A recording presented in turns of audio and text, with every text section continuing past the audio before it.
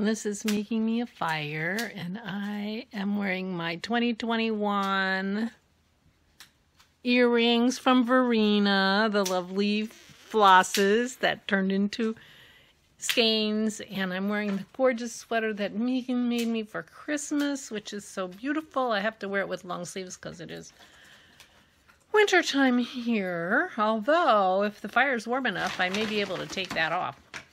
Just have my sweater on. It's so soft. That would be lovely. But it is New Year's Eve, and then it's dark, and so I get my fire. And oh, I was going to show you my, I wonder where it went. I did a swatch that turned out lovely, and I decided on a pattern, and I don't know what happened to my swatch. So I'll find it and show you. So the fire's just started. This is the pattern I decided to pick, which is the backbone. Now I'm not going to do the cables down the back, which is what it gets its name. I love this 50s collar and the 3/4 sleeves. So this is what I'm going to do. And this is what my swatch looks like. Didn't that turn out gorgeous? I'm very excited about it. That's the combination of this yarn from Megan and the gray Kid Silk Haze. And I am really happy with how it turned out. And I am going to take this out because I don't want to waste Megan's yarn for the swatch. So that's my current plan. So I've been winding balls of yarn and sitting and relaxing and contemplating the year to come. Bye now. Happy New Year. Good morning. It's Barbara. Welcome 2021. Oh my gosh. Finally, we've been waiting and waiting. Oh, I forgot to take my cod liver oil. What a way to start my day. I'll have it, don't worry. I take it every day. Ah, 2021. We have high hopes for you.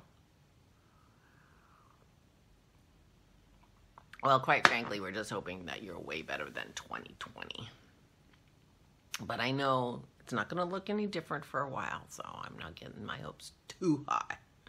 But anyway, Happy New Year. I hope you were able to celebrate the transition exactly how you wanted to. I'm wearing my beautiful sweater from the Garden Gate by Jennifer Steingast. That my wonderful friend Megan made me. I wore this last night. I'm wearing my 2021 earrings from Verena. And I was very crafty yesterday. I felt very crafty yesterday. I did go out, bought my underwear. So I have my brand new pure white underwear on for the ringing in of the new year. I got a 6-pack, so I'm ready for the upcoming decade. Well, 6 months of it. I got my library ready. Are you ready?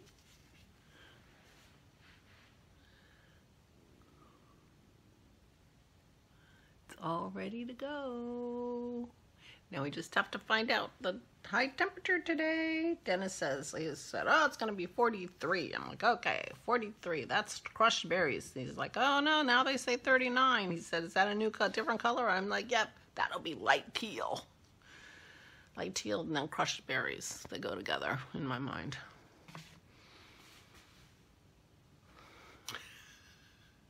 Oh, I put a little video. I did a little video yesterday. I'll put that here. I did a little video about my library. Getting ready.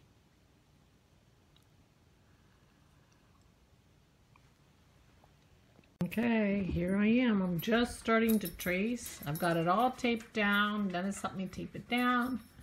And I'm going to trace it. I've got carbon paper underneath, and it's all... Keep your fingers crossed. You'll see it when I see it. Okay, it's taken me a while. Are you ready?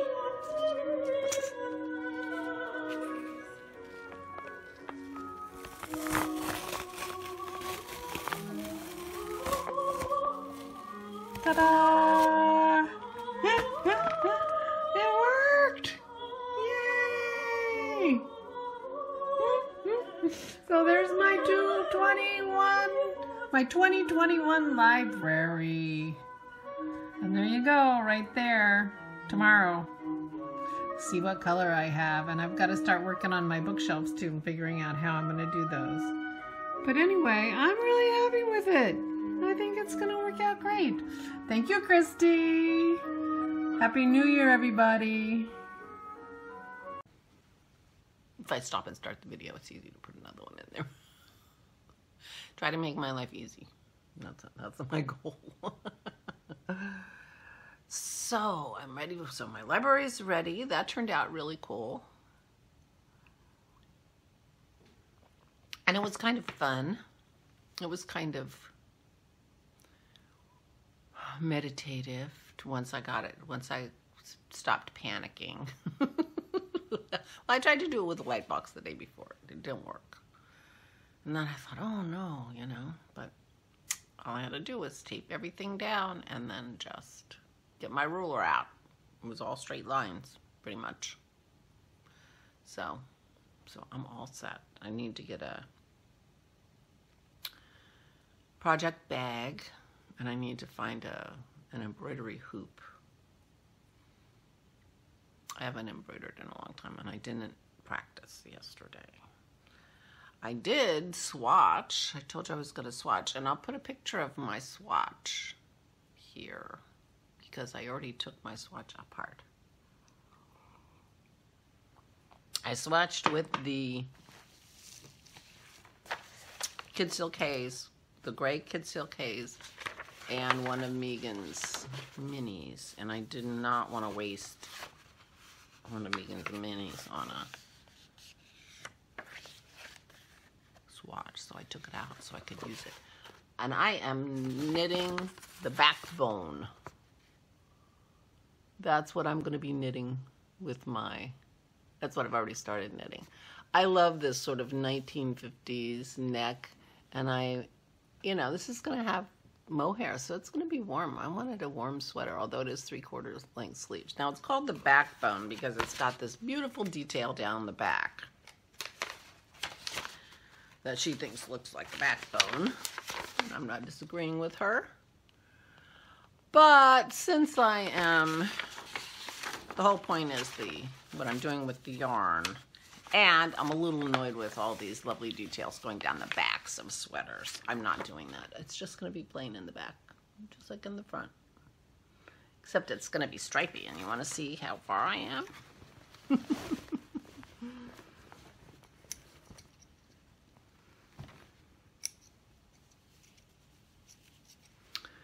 I did a 20-gram mini. So this is the back of the neck, and I've already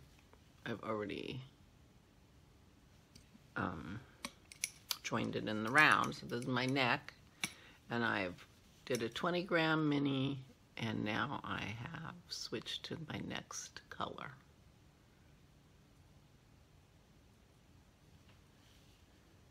And I don't know, you know, 20 grams seems like a lot. Of course, this is around the neck, and I thought, you know, get some continuity with that. But the stripes are not going to be the same size. I just thought that green going into that purple was beautiful. So that's what I started last night. So I felt very crafty yesterday. Plus, I got my wrap out, and I fixed my wrap. So my wrap is ready to go. And I can just go on my wrap. And it looks okay. It's not perfect, but it looks okay, and I'm calm about it now. And I did not do anything on my socks. But my library's ready. I'm so excited. So, but like I said, I have to find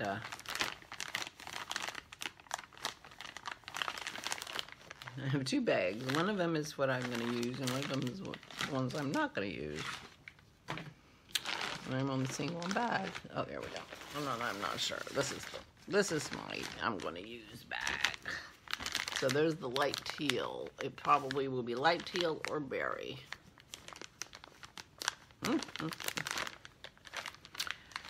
But, like I said, I have to find an embroidery hoop and project bag. And that'll be good to go.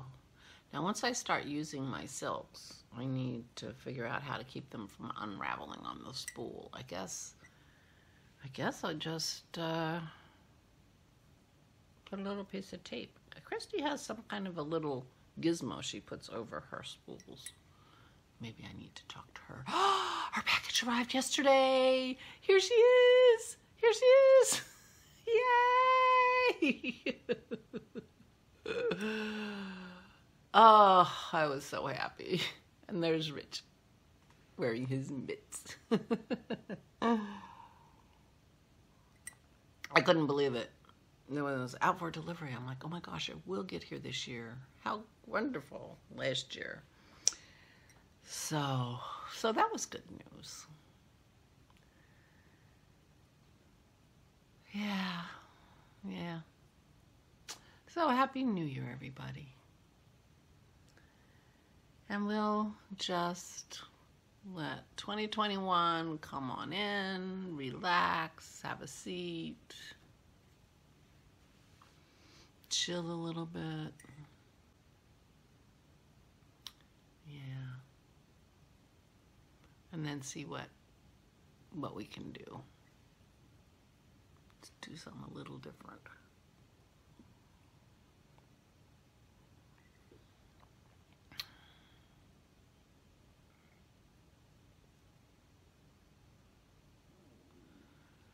Anyway, so I went to bed at 1 o'clock. I got up a little later today than I have been. I do want to get back into my routine. Oh, excuse me. Get back into my routine, getting up early. It is a little bit cloudy today, but not rainy. It rained yesterday.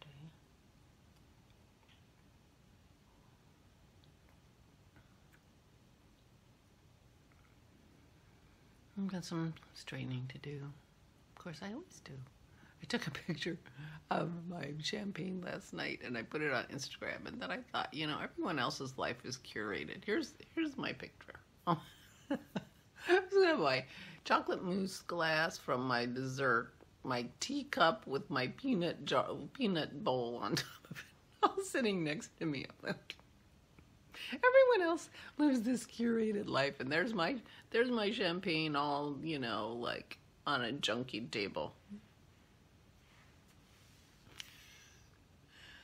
I think people have like photograph corners in their places where they do their Instagram pictures, you know, so they can put their cup of tea and their little vase of flowers or their 2 Christmas balls, or so they can take their Instagram pictures. I don't curate my Instagram like that. I don't curate anything like that. It was particularly junky. I don't know why I did that, because normally, you know, when I get one glass of something, another glass goes away. That didn't happen last night. They just accumulated. I was busy knitting. I was sitting there knitting. I didn't move around enough. In fact, I should have moved around more. And I got up this morning to, you know, I have dishes to do. Start the new year off doing dishes.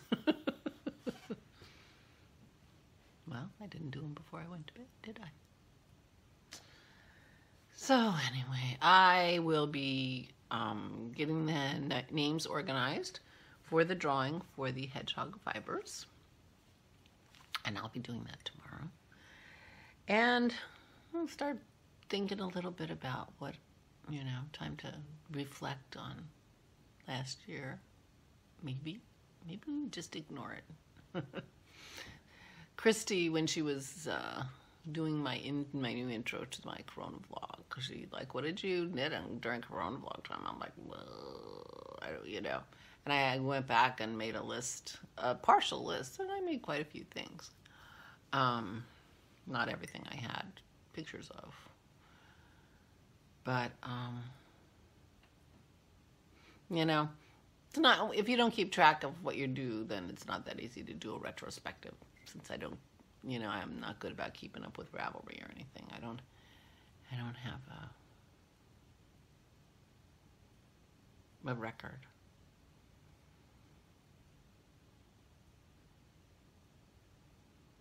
Of my knitting stuff, and I'm very bad about taking pictures. I mean, I sent off all my Christmas presents without taking a picture of them first.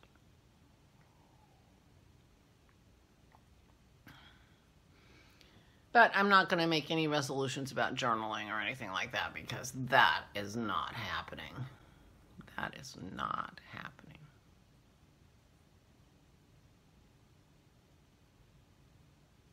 I started my 5-year journal last year. Didn't make it even hardly into the pandemic. And it seems like in a pandemic, you only have to write 4 lines. You know, in a pandemic, you're not doing much. You can fit your whole day into 4 lines. Of course, I can't fit it into 20 minutes, but you know, I'm a talker. I won't be journaling. I just don't think that's happening. Okay, well, we're starting the year off. I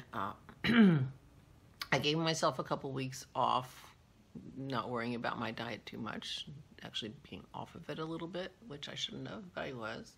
So now I'm back, going carnivore for January, and get my body back settled down and get my weight going back the right direction. At least I didn't break out and like I did the last time, which was the stress.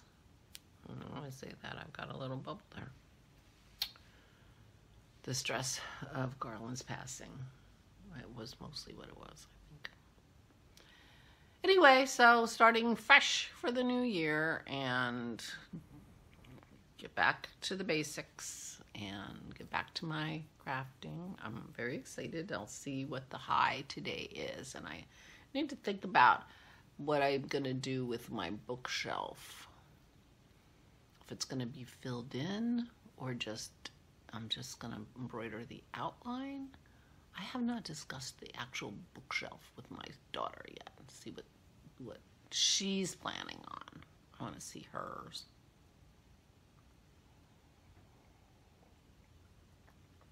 Today is Friday, right? Friday. So I'll craft with her on Sunday and have a couple days under our belts, and we can have a conversation. Meanwhile, back at the ranch, I will say goodbye. Happy New Year, everybody. Let's hope for health and peace and calmness, tranquility, and health. Let's get this pandemic under control and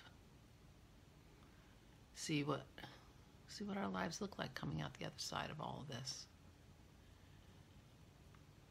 Maybe we'll be better. I think one thing the pandemic has shown us is how important our friends and family are, and we take them for granted. And not being able to see people this year has been very, very hard, but very revealing about what's really important in our lives.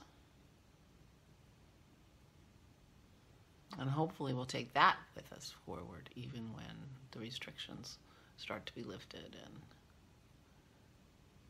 we'll remember what really turned out to be important in 2020. Our community. Thank you for being my community. Thank you so much for your support through all this, and I do sincerely appreciate it and value your company and your support. Thank you. And Happy New Year to us all. And I will be here tomorrow. Stay safe and stay sane.